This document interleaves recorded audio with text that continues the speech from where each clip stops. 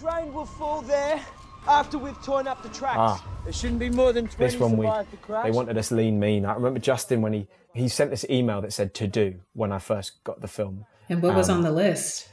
I had to work on a cattle station. I had to work with horses. I had to write every day. And then there was a picture of a rock climber, and you could see every muscle in his back. And he was like, "That's what I want."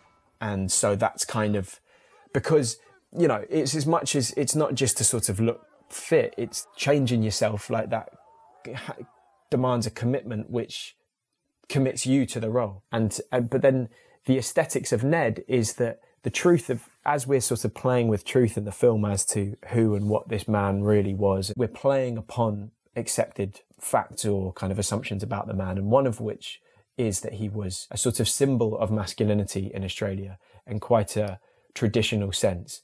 And you know, I want to talk to you about him because he is a polarizing figure. Where do you land on old Ned Kelly? To be honest, I mean, it's sort of a bit of a politician's answer. History is told by the winners, in inverted commas, and they dictate a narrative which becomes accepted. And who's to say that narrative was true in the first place? And also these narratives which become factual, which get put down and held up to be something other than human, something sort of separate.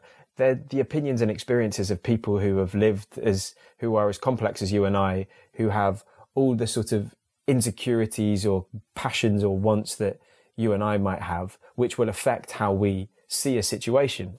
And so therefore, like, how true can a history be to an extent? Right. And that's sort of what this is exploring, you know, without giving a fixed answer, because I don't know if there is a fixed answer.